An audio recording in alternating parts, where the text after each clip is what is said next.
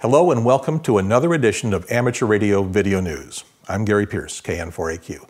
And in this program, we're going to take a look at digital voice for amateur radio. It's all very new and cutting edge. But before we get into the ham radio part, I want to take a step back and look at the big picture. No, not you. Come on back here. I want to look at some of the stuff that I've collected over the years for digital communications. I think we start with the humble CD, developed back in the 1980s. Got my first digital cell phone, my second digital cell phone. But until recently, there hasn't been any digital voice sent over the air. That's changing. The first modes for digital voice are here now. And I wonder, how much do hams know about them?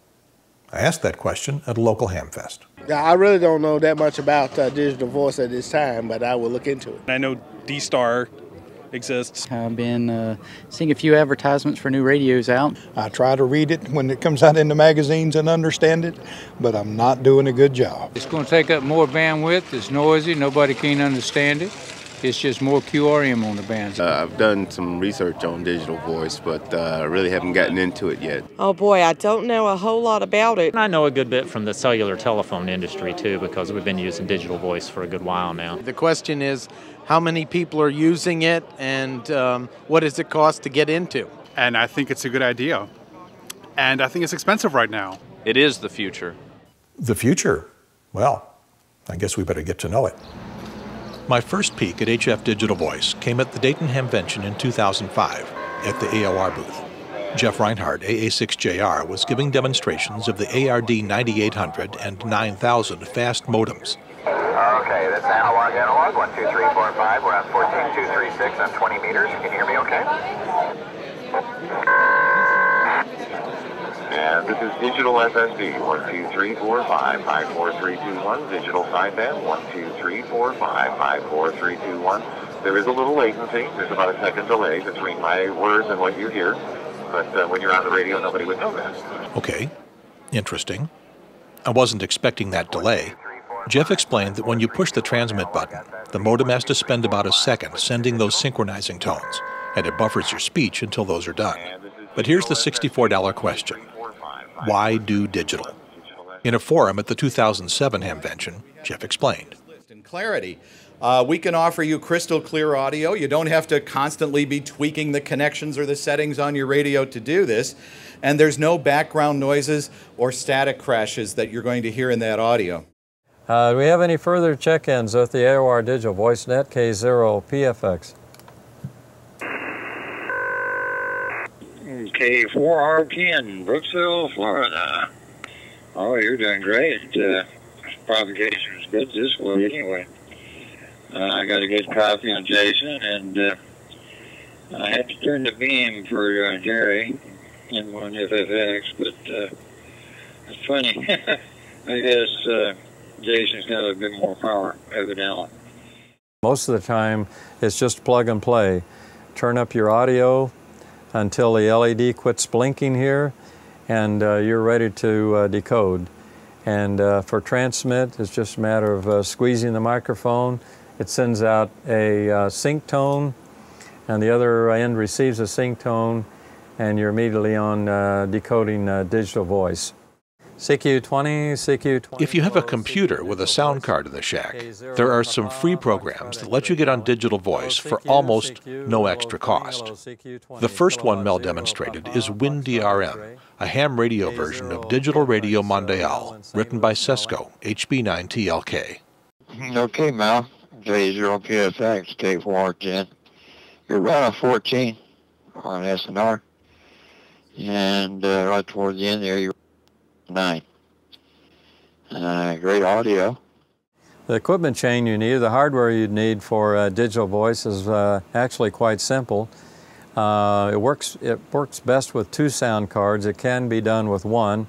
But what we found early on was using a USB sound card, which here's one here. Actually, that's the entire card right there. Audio out, audio in. You plug your typical PC microphone in that maybe costs you $2 or $3, and plug your speaker system here, and your encoded and decoded audio is out of this card right here. And finally, there's a problem with digital voice signals not being recognized by sideband operators. Yeah, this is what it sounds like if you're tuning it across with a analog radio. Since many hams have never heard digital voice, many have not even heard of digital voice, they can start operating on a busy frequency without realizing it. Getting their attention can be difficult. Are we still invading another QSL place? Go ahead. Roger, we're running a digital voice net here. Digital voice net on 14236, which is digital. 233 and 230, they're all digital. Now, if digital voice for HF is not quite ready for prime time, it's a different story on VHF and above. WINFA, we'll listen out at NGM, see you later. The big news in amateur radio digital voice on VHF and UHF is the D-Star system. And by the Dayton Hamvention in May 2006, some of the earliest of early adopters had repeaters on the air long enough that they had worked out most of the bugs, and they were ready to tell the world. But this video isn't so much about them. It's more about you, the potential D-Star user. Maybe. I think maybe just a big fad going through. Okay, Curtis, let's see what's in it for you. To find out, I took a road trip and visited some of the people who put up D-Star repeaters. The guys in Dallas, Alabama, Chicago, and St. Louis. It's going to be a while before they get up. Now, before I yap anymore, let's sit back and listen to some D-Star in operation. Doing fine, just playing with the 91AD a little bit and trying to decipher some of the messages as they scroll across the bottom of the screen. Okay, let me give you a quick overview of the D-Star repeater system here at the Texas Interconnect team. We start with power supply for DC, circuit breakers, power amplifiers, 2-meter repeater, 440 repeater, 23-centimeter data radio. And now it's time to explain the gateway, the internet connection, and what you have to do with a D-Star radio to be part of it all. We do have worldwide networking. We can talk to users around the world. We currently have people online in Darwin, Australia, all over the United States and the United Kingdom. CQ Dallas, N7MK, Phoenix, Arizona. Anybody copy? We're back in Dallas, back down on the street, and that's Mark Kratz, N7MK, in Phoenix on the radio, talking to Fred. Well, this is great. I mean, you guys sound just like, you know, any of the users locally here do. Can't tell any difference. D-Star routes your signal by using call signs that are actually programmed into your radio using the on-screen menus. There are 4 key call signs. We can run 128 kilobaud on 1200 megahertz using the ID1 digital radio system. A relatively high-speed Ethernet-based data system, basically the internet or an intranet, that works wirelessly for miles with no other supporting infrastructure. One of the first big tests came at the Marine Corps Marathon in Washington, D.C. in October 2006. Well, this year we're doing an operational test. We have 2 1.2 gig channels up, and we are basically providing Ethernet service to the 7 aid stations out on the course. Here we are inside the comms trailer. We have 2 ICOM RP2Ds, so they're 1.2 gig, 10-watt radios, 128 kilobit per second radios. At the aid stations, the amateurs there will have laptops.